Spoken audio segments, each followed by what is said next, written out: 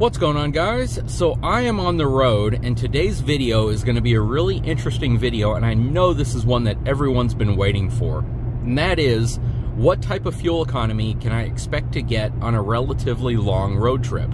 So today's road trip is going to take me 2.5 hours outside of Corpus Christi. I'm going to be heading to McAllen, Texas, and it's a lot of long, fast roadways to get there. So most of the roads that will take me there are going to have speed limits in excess of about 70 miles an hour. So I'll be able to really see what type of fuel economy this truck provides whenever you're on those types of roadways, which would be indicative of interstate and highway driving. Right now, the speed limit is 65. I'm going to go ahead and accelerate up to that. Right now, what's interesting is the range.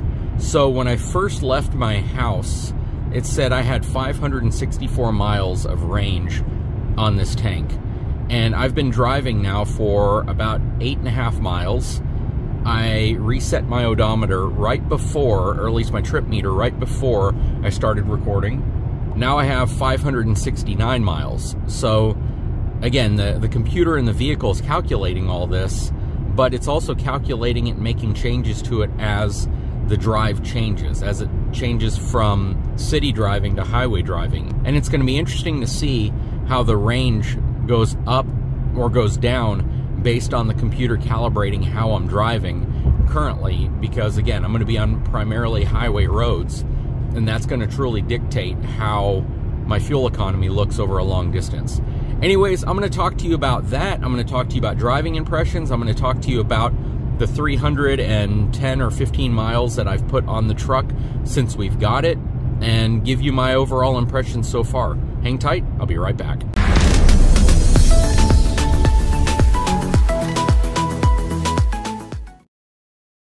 Alright, so let's first talk about the past 315 miles or so I've put on this truck. Because it was delivered to me from out of town, it already had about 50 to 60 miles on it when I received it. So now I have 372 miles on this truck. I've had a really good opportunity of driving this truck over all different types of road conditions, including some really, really bad washboard style roads to some very smooth, inner city connection roads and arterial roads, as well as some highways. But the vast majority of the 300 miles I've put on this truck have been city driving, so not a lot of highway miles from me.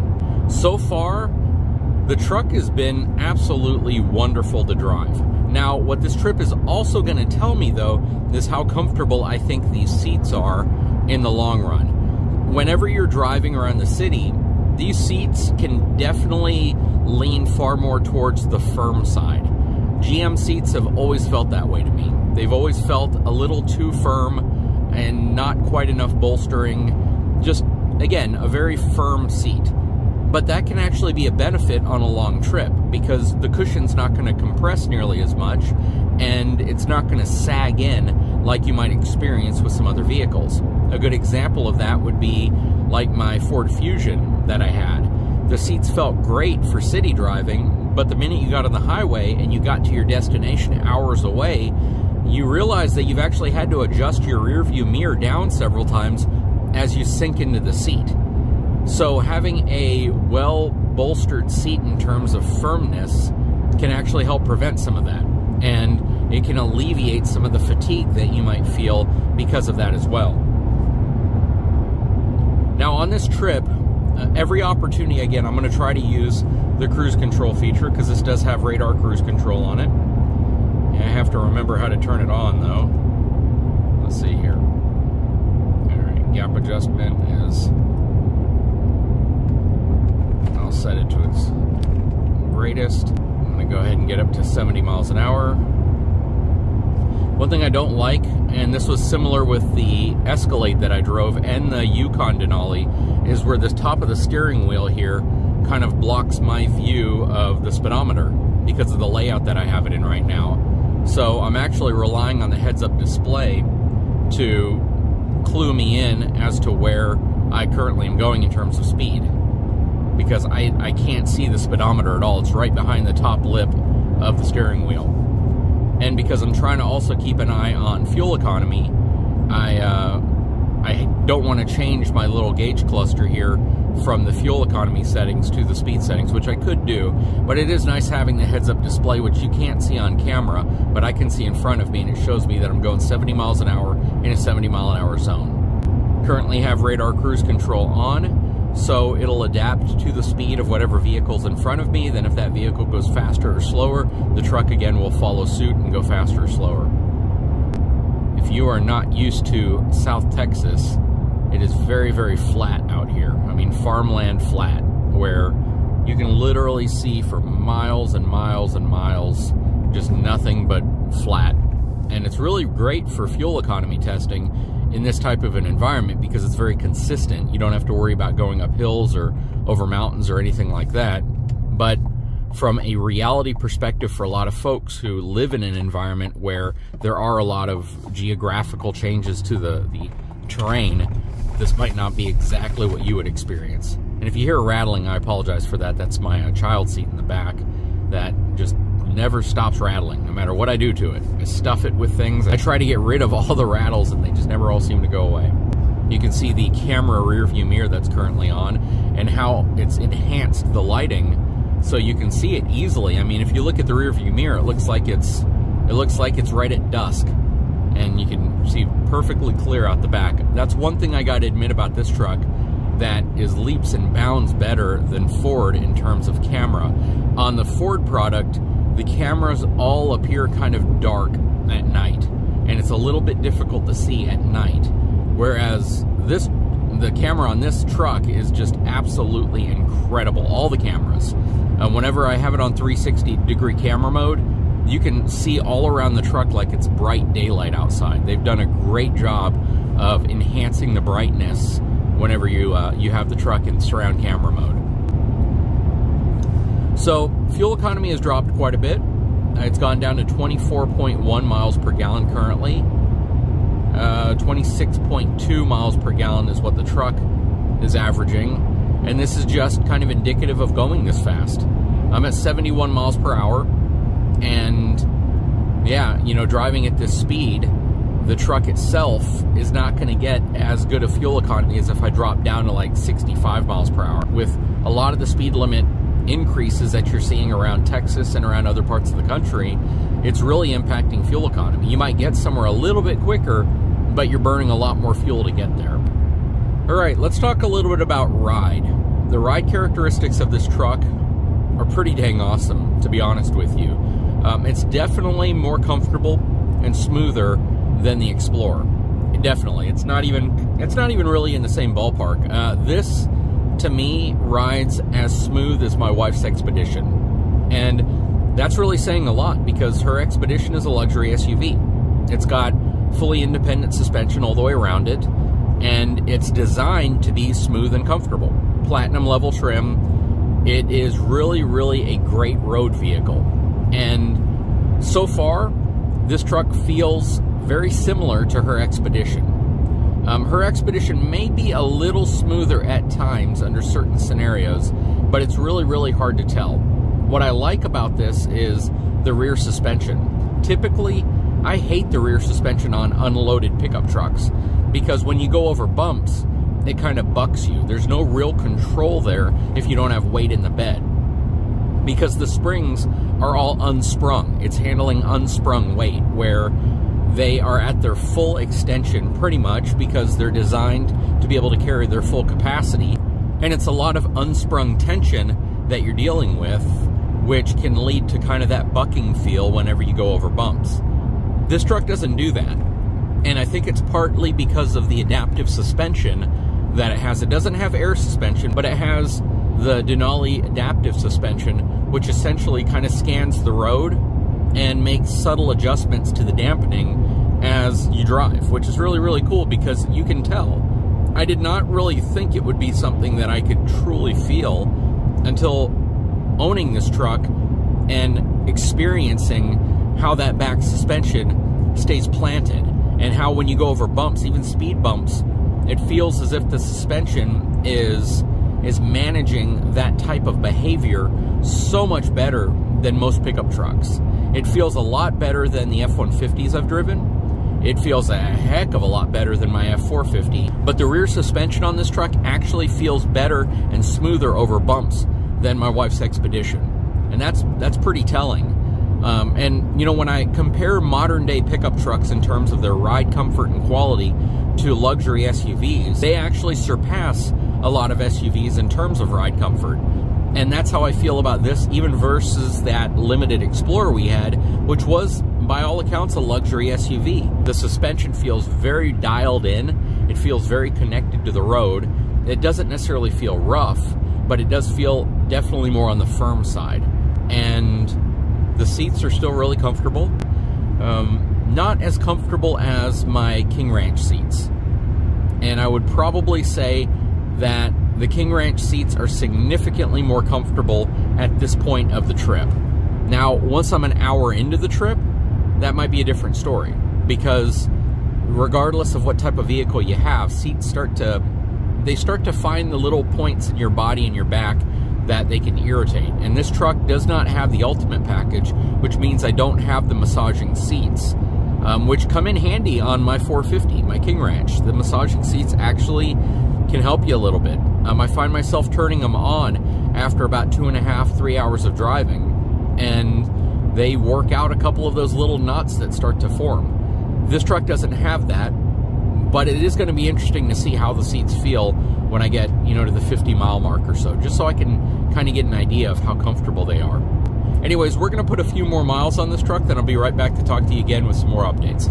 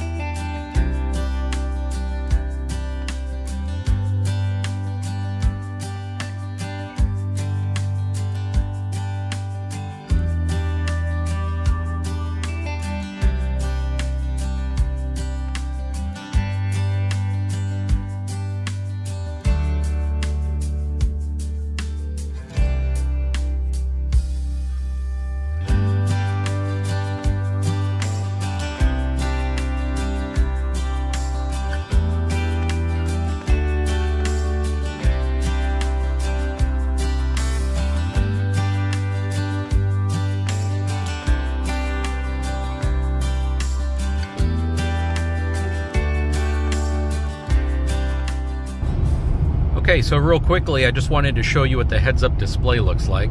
Of course, you don't see that flickering in real life. It's just what you see on the camera. But yeah, you can see the speed you're going, and this is just the current display I have set up. I can change that to several different things. This is kind of four-wheel drive mode or angle articulation and such. That's just the speed limit. And this one is giving me the radar cruise control distance to the vehicle in front of me. It's actually very clear, very easy to see, even though it's relatively bright outside. Okay, welcome back. 72.6 miles that I've traveled total. I'm guessing about 50 miles since I last talked. I can't remember. I'll have to go back and look. Fuel economy numbers. 29 miles per gallon. This trip so far, 27.5. Average speed, 62.4 miles an hour. Check this out. The range. 549 miles is my range. When I left about 80 miles ago after a full tank, my range was at 567 miles. Or 566, something like that. It's at 549. So do the math there. This is pretty insane what this truck gets in terms of fuel economy. Still a full tank, don't have to do anything with that. So I've traveled roughly, let's just say 72.6, since that's when I reset the odometer, even though that was about 10 miles or 8 or 10 miles after I had actually filled up. But look at that. That is really, really crazy that it's still a full tank, 549 mile range. Absolutely insane. Anyways, we're going to hit the road. I still got about, I'm guessing probably about 70 miles to go, 60, 70 miles to go. And we're going to see what everything looks like once we get to our destination.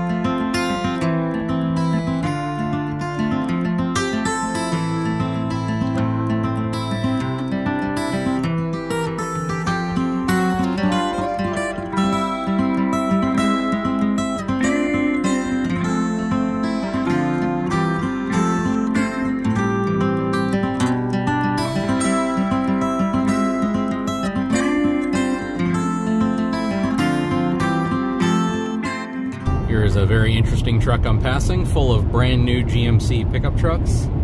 There's an AT4. No Denali's on there though. I couldn't see if there were any Duramaxes in the pack either, but it's heading down to South Texas, so if you are a resident of McAllen, Texas, and you're looking for a new GMC truck, it looks like they're going to have a little bit of a stock replenishment. That said, I'm at 96.3 miles, 26.8 miles per gallon, average speed of 63.4 miles an hour, which is interesting because pretty much the whole time now I've been going about 75. A little over that. Now I'm going 75. Range, 524 miles. Again, the range on this truck is absolutely insane. Still showing a full tank, and you can probably see it here in the bottom corner of the screen, the left bottom corner of the screen. I have the truck in two-wheel drive, so it's not in auto right now. It doesn't need to be because the roads are perfectly fine for two-wheel drive. This is really, really crazy. The fuel economy of this truck is kind of blowing me away. Now, what's interesting is that I feel I can get better than the 26.8 miles per gallon just driving in the city, which is kind of insane. 26.8 right now is because I'm on a highway at a set speed, and I'm at least going to go the speed limit and maintain my speed with the flow of traffic. So what's crazy is that I can actually, you know, control my speed in a city a little bit more because I don't have it on cruise control, and I can get better fuel economy in the city versus highway. Now, if I just drive the way everyone else drives in the city, of course, it's probably not going to be that great.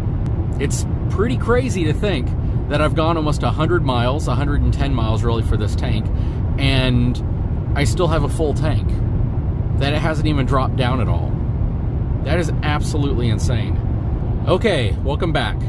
137.7 miles, averaging 27 miles per gallon, average speed 66.2 miles per hour. I have dropped down about 1/8 of a tank, a little less than 1/8 of a tank actually. It's still closer to full. Range, 498 miles. So yeah, whenever you look at the range that I originally had of, what, 567-ish miles, and now it's at 495, yet I've traveled over 138 miles with an average of 27 miles per gallon. Yeah, pretty crazy. This thing gets ridiculously good fuel economy for a full-size truck. From a comfort and ride, the ride of this truck is phenomenal. It's absolutely amazing. It rides very, very smooth, incredibly compliant over all the different types of road conditions you might drive on. From a seating perspective, not the greatest. Not a big fan of the seat. My butt kind of hurts, you know, and it really shouldn't at this point. I think the bolstering is just a little bit too much on the firm side. I feel like it could be a bit more plush, a bit more cushioned. Okay, so I'm back. I'm here in a Whataburger parking lot, and I wanted to go over what the numbers look like at this point. So we're pretty much here. I'm only about 2 miles away from my destination. The trip says 146.6 miles. It's actually closer to 156, but again, 146 since I've reset the trip meter. 27.2 miles per gallon. Average speed 62.8 miles per hour, which I kind of dispute that because the majority of this trip I was going 70 or above. Average fuel economy on the trip, I guess, total 27.9, not just for the trip, but since I filled up. Range, 492 miles. So I've traveled 156 miles roughly since I filled up, and the trip says I have 492 miles remaining. If you look at the fuel, right at 1/8 of a tank used, actually a little less than 1/8 of a tank. That's pretty crazy. I mean, that is insanely crazy for a full-size pickup truck. Now, those of you with cars or trucks that are really focused on fuel economy, that might not be that insane. That may be just normal for you, whatever vehicle you drive. Especially if you drive a hybrid, this is probably nothing special. But for a full-size pickup truck, 27.1 miles per gallon is crazy. That really is. You typically don't see that. Even when they were coming out with some hybrid pickup trucks for a while, that was still a number that really wasn't achievable. You know, the EcoBoost from Ford was designed to give you pretty dang good fuel economy if you're on a longer trip. On my wife's vehicle, you may get 23.5, maybe, on a trip like this, because, again, the weather is really ideal, and, you know, you didn't have much headwind or, you know, crosswinds, nothing really hitting you that hard. But on a full-size pickup truck, 27.1 is really, really phenomenal. Anyways, yeah, I still have to drive back. That's another 2.5-hour drive, and I'll be able to give you more of a comprehensive, you know, review of what this is like once I get back. Okay, so it's been a long day. I have a bug-covered windshield, and we have put 297.8, almost 300 miles on the truck. Fuel economy, 26.3 miles per gallon for this trip, 57.3 miles per hour as an average. It's really crazy how just, you know, relatively small amount of city driving can really bring down your average speed, because the vast majority of my driving has been over 70. 345 mile range left on the fuel tank. Right now it's a little more than half a tank. And yeah, this is about what a 300 mile trip would look like in this truck, starting off with a full tank. 26.3 miles per gallon isn't bad. Fuel economy numbers are 28.1, which I think would be the overall average, not accounting for just this one specific trip. I'm very pleased with the fuel economy numbers I'm getting. A little interested in determining the drop in fuel from the tank, considering it was about 1/8 of a tank to get down there. Yes, I did encounter some headwind, and you can see that I dropped about 1 mile per gallon in terms of MPGs on this trip. So, yeah, this truck gets really good fuel economy. It really does. The tank drop is interesting, even considering I still have 343 miles in terms of overall range, which that number is going to drop now that I'm going on city streets where the fuel economy average is going to bring it down. Anyways, that said, this has been really interesting. Definitely wanted to kind of keep you guys up to date on what's going on with the fuel economy numbers for this truck. 300-mile trip. So yeah, long-term evaluations of vehicles give you the ability to do stuff like this over and over and over and see how the numbers look, especially when you get to that magical 1,000-mile break-in period that I'm roughly, you know, 330 miles away from hitting. But yeah, the truck is so far performing very well, very comfortable in terms of ride quality. The seat is not my favorite seat, and I know I've emphasized that time and time again. I would definitely say that both the Ford and the Ram have a more comfortable seat. The seat just still feels really firm. It did not conform in a way that I thought it would, and you know, gradually get better. Because yeah, I'm not too comfortable in this seat. I don't think it's horrible. It's just not as comfortable as some of the other competing trucks I've driven from Ford and Ram. Anyways, guys, I sure hope you enjoyed this little trip with me. Again, about 300 miles. It was fun. And we're definitely going to make more content. A lot of it's going to be based around towing. So if you enjoyed this video, please take a moment, subscribe to my channel, give me a thumbs up, and we'll talk to you again very soon.